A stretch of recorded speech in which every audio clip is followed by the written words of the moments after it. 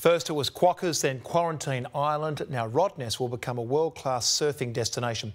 Combined with the annual Margaret River Prop, the competitions will see surfing elite touring WA's coast for nearly a month.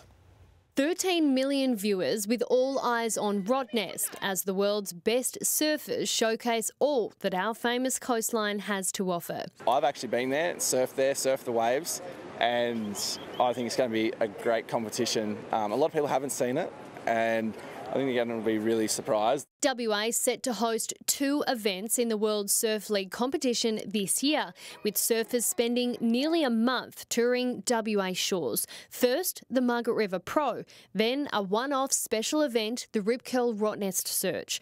Our shores chosen after Queensland and Victoria were dumped over failure to reach a quarantine agreement.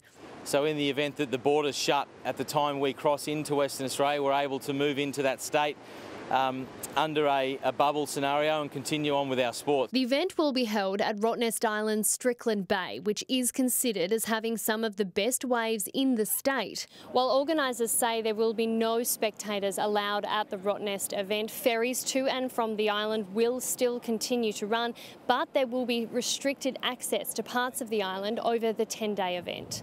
The event will see Rottnest take centre stage again after it was broadcast to the world when some of Hollywood's biggest superstars shared their photos.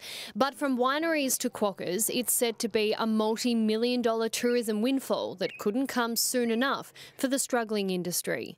11-time world champion Kelly Slater telling his millions of followers he can't wait to get back to WA. Kelly Haywood, 9 News.